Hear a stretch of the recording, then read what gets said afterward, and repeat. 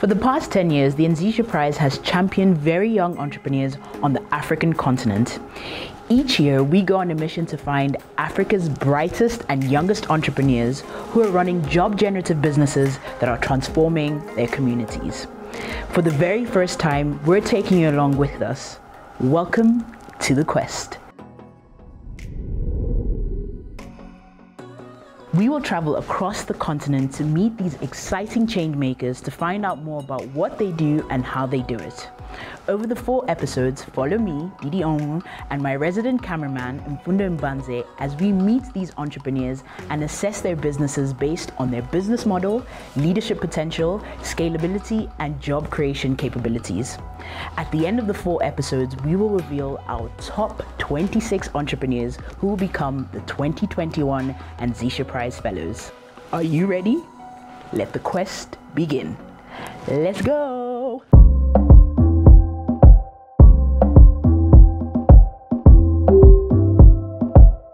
Welcome back to The Quest. This is the final episode. This week, we're revealing our top 26 entrepreneurs who will become part of the Anzisha Prize Fellowship Program, where they'll have access to world-class coaching, cash stipends, and accelerate their entrepreneurial journey. After 4 weeks, 9 countries, and 50 entrepreneurs, we've narrowed it down to our top 26. Didi and I have met some of these entrepreneurs. Over the last couple of months, we've got to know them a little bit better, interrogated their business models, and debated on who should make the final cut. We know that you have your favorites, but before the big reveal, let's take a look at some of our top moments. On our adventures, we met Marcelo Mahoro on home soil in South Africa, whose passion for agriculture was clear to see. Then we jetted off to Malawi and had a light bulb moment with Martin Masia, whose entrepreneurial journey started at the tender age of 15. While our time in Southern Africa was enjoyable, we craved more. So we landed in the heat of West Africa and experienced no jollof wars, just young entrepreneurs like Tohib Ojoalape, Rebecca Kaloko, and Sergio Tabe, who all set the bar high. The entrepreneurs didn't make our job easy. Mfundo and I often debated about who should make it into the top 26. Some might say I led with my head and Mfundo led with his heart. As our journey continued, we moved from west to east and became well acquainted with the pride and pearl of Africa.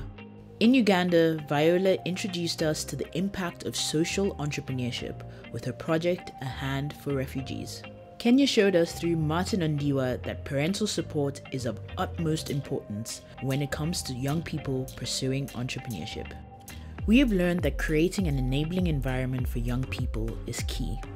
The World Economic Forum echoes that sentiment.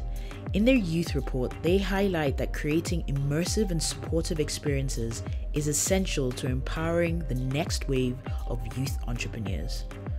While we only showed you 3 entrepreneurs per episode, we wanted to make special mention to some of our top 50 entrepreneurs who showed us that entrepreneurship was alive and in safe hands with their businesses that are changing the communities for the better.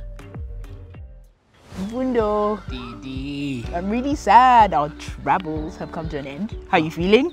I share in your pain, but I am particularly excited to meet some of our young entrepreneurs. I know, me too. I'm really excited for the top 50. I think they've given us an array of what entrepreneurship looks like on the continent. Did any entrepreneur or country stand out for you? Of course, Didi, of course.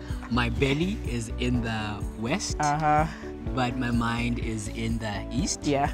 And I think the entrepreneurs in last week's episodes have a lot of strong business models, and I think there's a lot of room to scale their projects. Yeah, I agree. I think West African entrepreneurs merged technology, so that was really interesting to see. In East Africa, we saw a surge in job creation, and then Southern Africa offered us an interesting take on agriculture and environmental issues. So I'm really excited to see how they grow within the fellowship. I feel like we've been rambling for far too long. Yeah, we have. The people want to know, The Didi. people want to know. Who's in our top 26? Can we tell them now? We can. Here's the first batch of our top 26.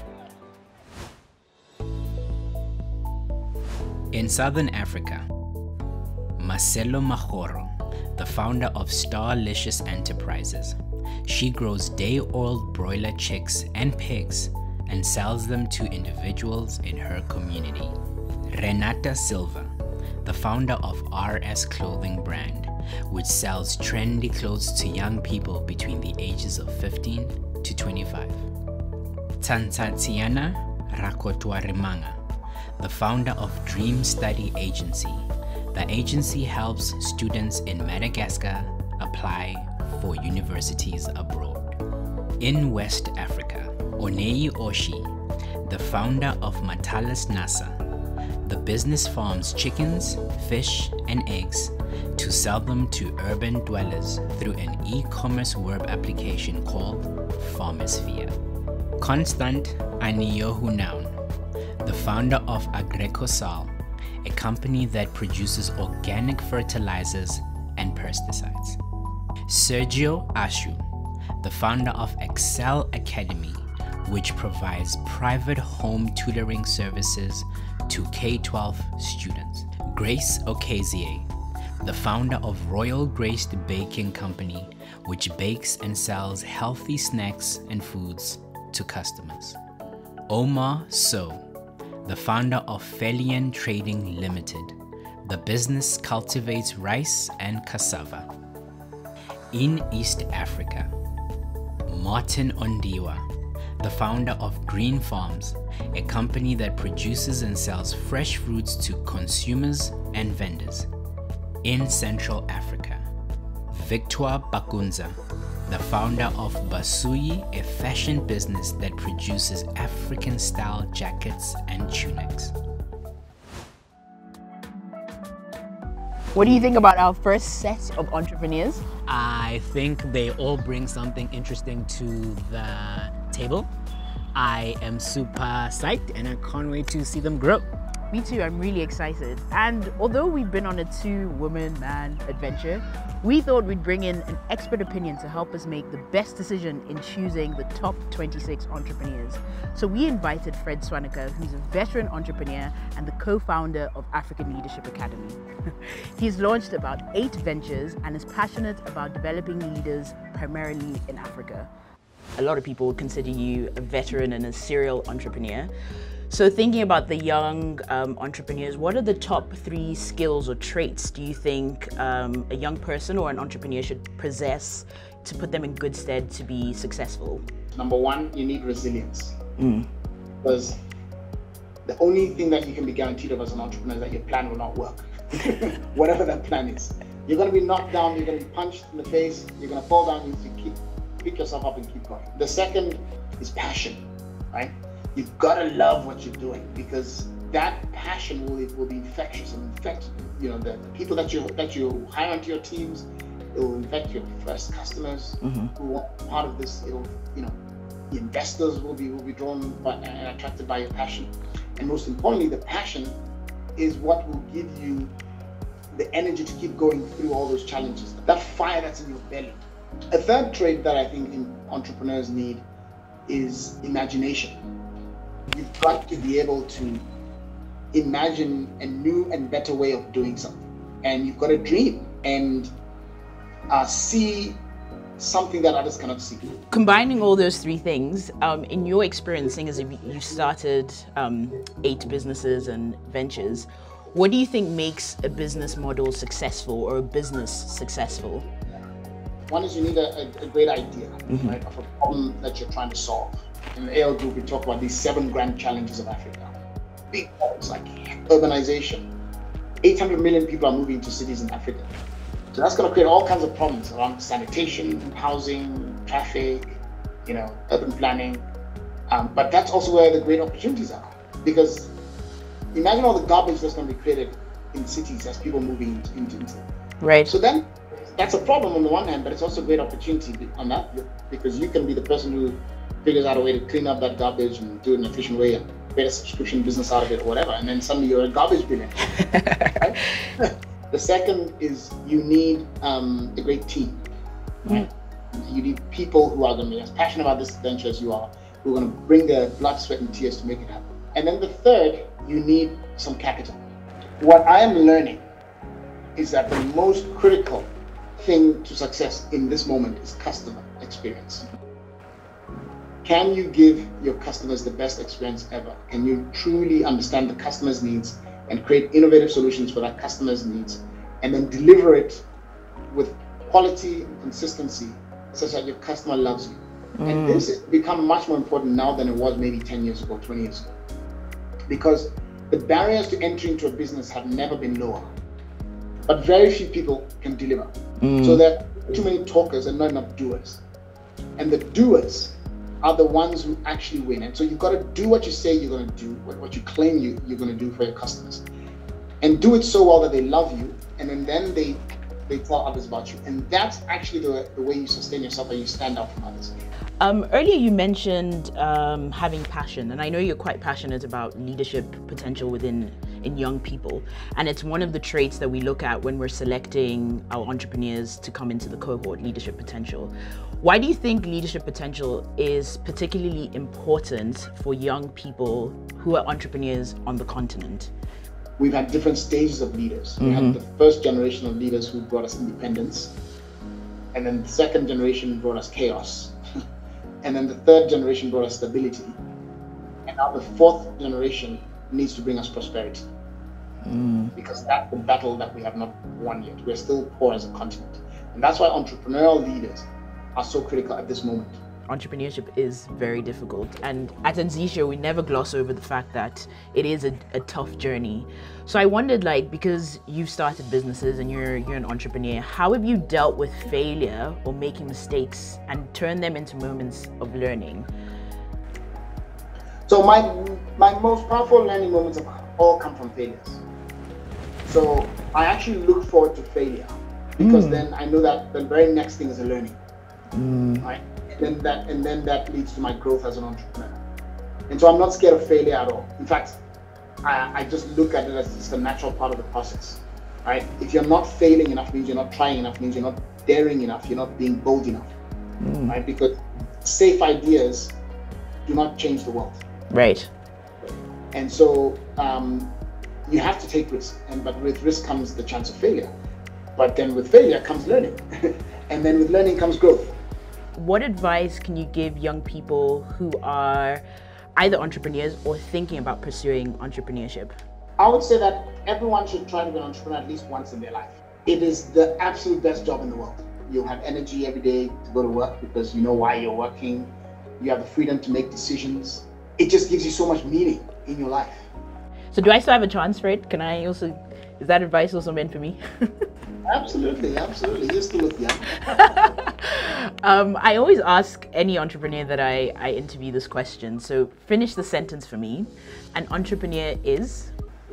Super cool. Oh, awesome. Love that. Love that. Thank you so much, Fred. This has been an enlightening conversation. I'm sure the young people who are going to watch are just going to feel inspired. Thank you for dropping all the gems. We're really excited to have you part of the quest. Yeah, thanks for having me. Thank you. Excited to see all the young entrepreneurs that we'll find through the process and how the change they're going to bring to Africa. As Fred mentioned, passion is one of the key traits that an entrepreneur should have. The next set of entrepreneurs ooze passion in abundance, and that is one of the reasons that they made it to our top 26. In Southern Africa, Mahabirivo Andriana Rianwa, the founder of Kufe, a fashion brand that specializes in embroidered, customizable t-shirts that are handmade by women detained in prison. Martin Masia, the founder of Solly's Energy, which distributes solar lamps and solar lanterns using a pay-as-you-go model for customers in semi-urban and rural areas. In West Africa, Adame Kante, the founder of Food Sante, which is a production and processing company for agri-food products. Ali Mohammed, the founder of Kriya Couture, a clothing company that sells a variety of products for men and women. Esther Akin Ajayi, the founder of Jamai Interiors, which sells furniture pieces and architectural materials. Rebecca Kaloku, the founder of Grace Venture Natural Products, which produces natural cosmetics that are sold in Sierra Leone. In East Africa, Jovia Kintu, the founder of Kia Cosmetics. The company manufactures and sells affordable organic shampoo, conditioner, and other hair products. Viola Kataike, the founder of A Hand for Refugees, a social enterprise that trains refugees in growing and harvesting passion fruit. The Anzisha Prize has supported and celebrated Africa's youngest entrepreneurs. Through helping them scale their businesses and sharing their stories to the world, the fellowship program has offered a safe space for the entrepreneurs to build, fail, excel, and try again. Our passion for young changemakers runs deep. If you don't believe me, take my colleague Thokoza Mjo's word. She spearheads the fellowship program with a dynamic team, and she's sharing more on why the fellowship is an important step for a young entrepreneur. Every year, we comb the continent looking for the finest, very young entrepreneurs who are running businesses with the potential to be job generative. Once they join our community, our focus is in helping them realize this potential. Our support program is informed by our findings on research we've been doing for the last 10 years, looking at Anzisha fellows who've managed to create lots of jobs. And what our findings have revealed are 4 key elements that seem to be common. First, these businesses are able to offer great value. They have a well-defined problem that they're solving. They are clear on who they are solving this problem for, and they also know how their product can make things better for their customer. The second area is that all their activities are intentionally organized in a way where they're able to deliver this value consistently. The third point is that they have a team of competent and empowered employees who execute on these activities. And lastly, these businesses are uncompromising about collecting data that helps with decision making. So the intervention we provide is anchored by high-touch support over a period of 3 years. The entrepreneurs will have access to skills development support. They will receive cash stipends on a biannual basis. At the end of the second year of the fellowship, they will have the opportunity to compete for the grand prizes. And lastly, they will also have the opportunity to apply for all expenses paid for just-in-time learning opportunities. We're excited to welcome this year's top 26 finalists, and we're hoping that they can match our energy. We're about to reveal our last set of entrepreneurs who've made it into the top 26. Yeah. What have you learned about entrepreneurship on our adventures so far? Didi, that is such a great question. I know, I have them sometimes. If I'm being honest, I think that young people have some of the best ideas, and we shouldn't underestimate the ability for them to transform their communities. I think for me, I love the fact that they've shown how entrepreneurship is vital for job creation, especially how they're hiring their peers. I mean, if you think about what you were doing at 15, 20, were you hiring any of your friends? Ooh. Exactly. Here is the last set of our top 26 entrepreneurs. In Southern Africa, Munyaradzi Makosa, the founder of Farm Hut Africa, an online marketplace designed to connect farmers in rural Zimbabwe directly to the market. Tafadzwa Chikureti, the founder of Murimi Electronic Agriculture. The business helps financial institutions to process loans faster and farmers to ascertain their financial health. In West Africa, Olua Damilola Akinosum, co-founder of Grantmaster, an online marketplace that connects ambitious organizations that are in need of debt-free and equity-free funding. Amadou Ba, the founder of Calibay Investment, which produces paper bags and bags for packaging that are sold to local businesses. Rebecca Tabukuna, the founder of RBK Pearls, which manufactures and sells beaded accessories. Hebri Abraham, the founder of Data, which produces and sells vegetables to local markets in Cameroon. Christy Hebi, the founder of Yeyiba Restaurants. The venture cooks and sells African and European dishes to local colleges. In East Africa, Dorales Mihanjo, the founder of Maktaba. The business sells educational documents to schools and educators. Well, there you have it, the top 26 Anzisha Prize Fellows. Woohoo! Over the past few weeks, they've shown us that their resilience is the cornerstone for a thriving economy. So our challenge to you is help us build an enabling environment for young entrepreneurs. Support a young entrepreneur in your community by buying from them. Do not be afraid to have conversations in the classroom about running a business. And parents, remember, entrepreneurship is a viable career option. In fact, according to the International Development Research Center, young entrepreneurs are more likely to create more job opportunities for their peers. So with that in mind, the top 26 join our other 144 entrepreneurs in the network who are working towards creating more job opportunities for their peers. It has been an exciting journey uncovering Africa's hidden job creators. We hope the stories of our top 26 will inspire you to start your own entrepreneurial journey or to support a very young entrepreneur in your own community. Follow the journey of our fellows at anzishaprize.org/fellows, and for more exclusive content and to see who will win the grand prizes, follow us on our social media platforms at Anzisha Prize. That's it from me, Mfundo, and my host Didi. Let the journey begin.